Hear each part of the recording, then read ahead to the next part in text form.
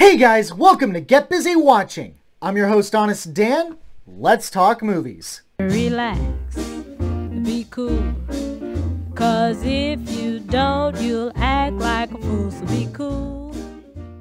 Before we get started, Halloween month is around the corner, and like last year, I'm planning to do a rapid-fire style 7-movie review of horror movies every week for October. What are some horror flicks that you enjoy? They can be great, they can be crap, they can be mainstream, obscure, comedy, legit scary, older, newer, for adults, not porn, that's not what I mean, don't get no funny ideas, ya pervs. Whatever the case is, I want your suggestions. A personal shout out in my video unless you prefer to remain anonymous. However, I have one rule. No torture porn like Saw or Hostel. Nothing of that nature. Sorry, it's just not my cup of tea. Anywho, on with this review. Prior to seeing this, I had no idea what it was. I think I'd seen the poster once or twice around the internet, but nothing about the story. But then I decided to look a little deeper into it, and I realized that CODA is a code. Get it? I'll play in traffic later. The point is that it stands for Child of Deaf Adults, and that alone piqued my interest, and my imagination just went wild. Was this a day in the life kind of story about a kid's challenges and joys of being in a family like this? Oh yeah, I felt like this deserved its own review. My only hope is that it's not just completely focused on the challenges, and also please don't do that thing where the kid says, I wish I had a different family. Movies don't do that at all. I'll consider it a kindness if you don't do that. I'll be happy enough. So yeah, let's get to it and see just how close or far off that I was. This is my honest opinion of CODA.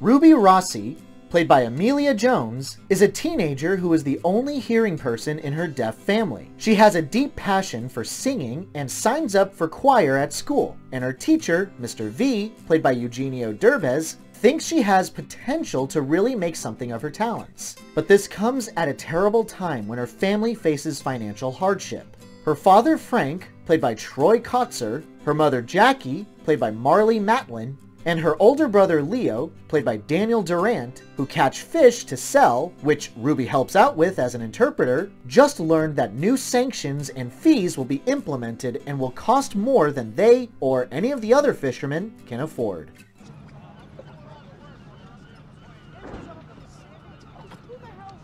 It's good. New one.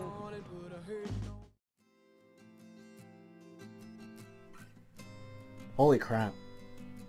This was really freaking good. Before I get to the review itself, I wanted to point out a quick fun fact. This is actually an American remake of a French film called The Bel-Air Family. I think I pronounced that right. I hope I pronounced that right. Which has a striking resemblance to the 1996 German film Beyond Silence. So, this Apple Plus flick has some history behind it. Are they any good? Because I might actually check them out. Anyway, I really like this one. It hits some notes that I don't really care for, but we'll get to it when we get to it. The flick wastes no time in getting us to get to know the family and how charming and yet unique they all still are. A true testament to the writing. Ruby is no dainty teenager. She gets up at the crack of dawn with her father and brother to help on the boat, getting her hands dirty, but also has an understanding of how the business works when negotiating with buyers of their fish. She knows when she's getting ripped off and isn't afraid to give those dudes the business. But when it comes to singing in choir class, she's self-conscious, insecure, even going so far as to run out of class when asked to sing on the first day. And I gotta say, if that really is Jones's singing voice, then she has a set of lungs. Happy birthday to you. Ruby is an endearing protagonist and Jones carries the story very well. Guess I'll be watching Lock and Key in the near future if this is the kind of talent she brings. Do you have something to say? I think so. And it ain't just the Ruby show. The family has such a great dynamic, and no two interactions feel the same between characters. I love the relationship between Jackie and Frank. They are so hilarious as a couple that still act like they're the ones in high school. They are so dirty-minded that I've had legit laugh-out-loud moments that most comedies don't always achieve. But they aren't just immature adults. They're allowed to be loving and caring parents with their own insecurities. Because Ruby has been such a great interpreter for X amount of time, Frank has become almost dependent on her being around. Just like others don't always know how to communicate with them, they're no better at knowing how to communicate with others. So when Ruby's passion for singing might actually take her away from the business, they start to panic, get selfish. Jackie in particular is a masterclass in guilt trips. Jeez, did I start to not like her when she started pulling that stuff. But it just goes to show how complacent they've been and how they've never even considered thinking outside of their own box. As for both Matlin and Kutzer, they're utterly fantastic. They are both so expressive. I would absolutely be down to see them in a comedy, just the two of them. But whether it's a comedy or drama, both are terrific.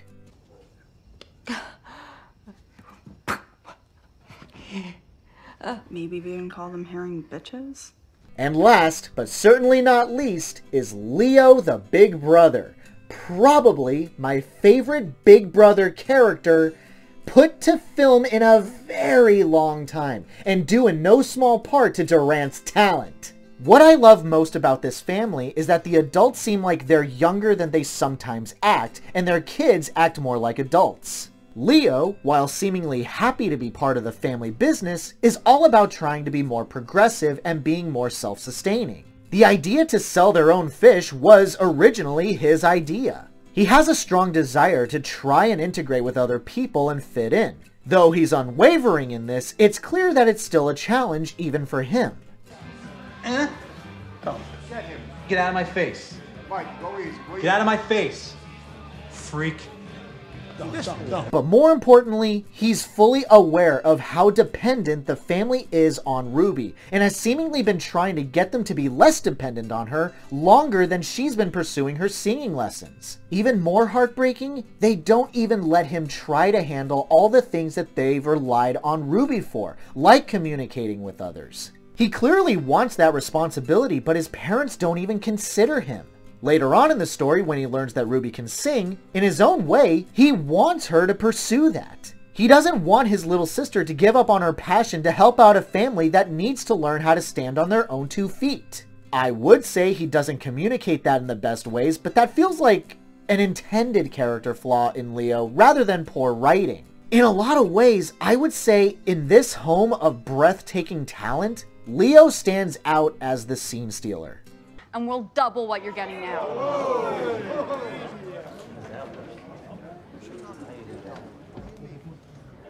Branching away from the Rossi family, I have one more praise that I can't just not give. Eugenio Derbez. This is the best role that he has ever done that I've seen. If I'm not mistaken, Derbez is considered to be one of the best comedic Mexican actors. Hard to argue with the man's achievements, that's for sure. In 2014, Variety magazine called him the #1 most influential Hispanic male in the world. In 2016, he got his own star on the Hollywood Walk of Fame. Hell, the film Instructions Not Included? Apparently, it was wildly successful. He wrote, directed, and starred in it. It would go on to become one of the, if not the, most financially successful Spanish-language films in both the US and Mexico. Okay, so the man deserves respect. But as you can probably guess, I personally didn't even know the guy existed until 2017's How to Be a Latin Lover. And I didn't care about it. Frankly, when it comes to his movies, I don't think I've ever liked them, or liked him in the movies that I have. Let's see, Dora and the Lost City of Gold, don't remember him in it. The Angry Birds movie 2, hated it more than the first one. Nutcracker in the Four Realms, hilariously bad. I don't remember what role he had. Overboard, yeah, didn't care about that. Geostorm, didn't care about him. Love the movie, though, for how bad it was. Yep, How to Be a Latin Lover, didn't care about it. Okay, Book of Life, I really liked that one. Don't remember what role he played. Beverly Hills Chihuahua, yep, still don't remember what he did. Oh, Jesus Christ, this man was in both Jack and Jill and Pledge This? My dude, talk about career regrets. Yeah, I just never saw it. I never understood his popularity. He was just another comedy actor to me. But now I can finally say, I get it.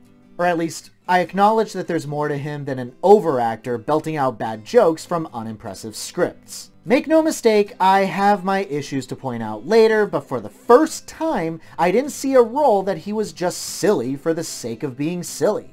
I saw Mr. V as a person who legitimately cares about Ruby and wants to see her get shot into the stratosphere with her voice. He's clearly passionate, knows what he's talking about, and strikes that balance of being a strict teacher, but one that knows how to cultivate talent. I have to say, Derbez impressed me here, and I hope he gets roles like this more often.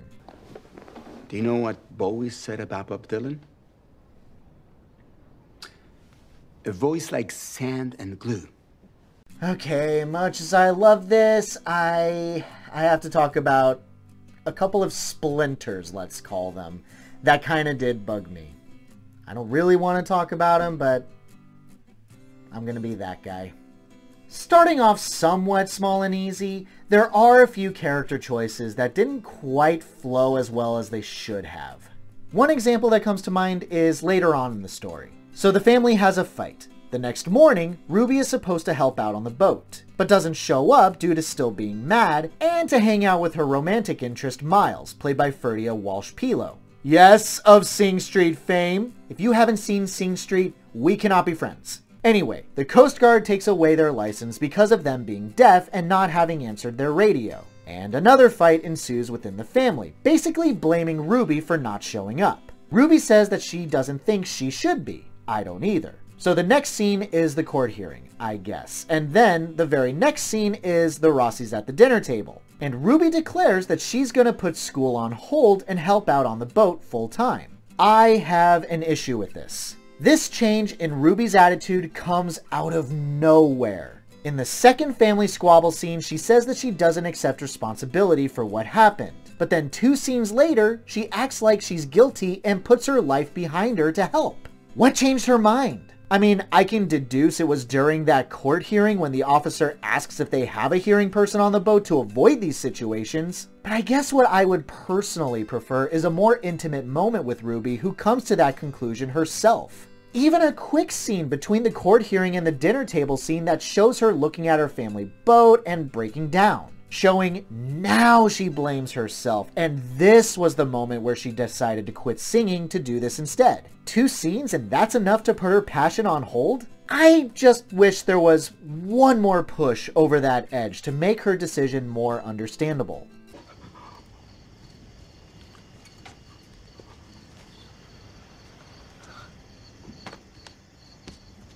And despite my praises for Derbez, I don't always like Mr. V as a character.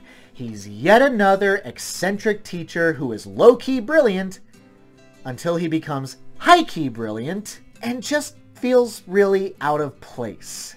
Yeah, okay, some serious explaining to do. I acknowledge that everyone in this story has their fair share of quirks, but the writing, directing, and acting has been grounded enough to make those quirks legit up to this point. Like, these are people that could very well be real. But I've been to high school. I don't recall a single teacher quite this eccentric. Sure, I've had teachers who have been funny and made an otherwise boring class not so boring, but to be this. I'm meditating. 2 minutes to go. No. I don't know a single teacher who was like this. The dog breathing exercise was fine. I've taken acting classes before, and teachers really get off on making you do weird stuff and calling it a breathing exercise or to get the jitters out of you. So this was real enough for me. But then you have another scene where he challenges Ruby into explaining what singing means to her, which again feels like an incredibly grounded and real moment for him. Actually, it's one of my favorite scenes in the movie, but it's still meant to be taken in conjunction with this. I also don't quite agree with how mean-spirited he gets later on. I get it, he's passionate about singing, and he sees that Ruby is not only passionate, but has serious talent. He wants to see her go places with that talent, blah blah blah, but for a teacher to be this unconcerned about her personal life, to take it that personal when she's late or when, you know, life happens, any normal teacher would be understanding. This is the kind of writing best suited for a more personal figure like a family member, but not a teacher. I understand teachers that go out of their way to help a struggling student don't appreciate being stood up, but one would think by a certain point they just play it by ear. Figure out the pattern and just let pieces fall where they will. But I don't believe any teacher would act like Mr. V does and essentially blame the student for having personal matters. He is not the center of Ruby's world. That's the third time you're late. It's only 20 minutes. I don't care if it's 1 minute. It shows me that you don't respect me or my time. Yeah, I have a couple of issues with the flick, but you want to know something? And I keep saying this, a movie can have flaws if everything surrounding those flaws is knocked out of the park. And boy howdy did this thing fly. For my personal tastes, this is the heavyweight emotional powerhouse feel-good movie of the year, and I could not recommend it more.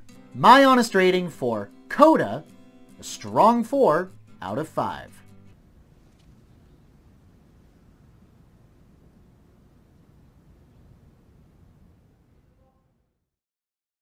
Thanks so much for watching, you guys. I really appreciate it. Have a great day. Stay safe and healthy out there. Hope to see you soon. One final caveat as you guys move on with your day, I've decided to test my luck at a Patreon, so please consider supporting the channel. No obligations of course, no content is gated off, but any and all support would mean a lot. Links in the description. Have a great one, folks.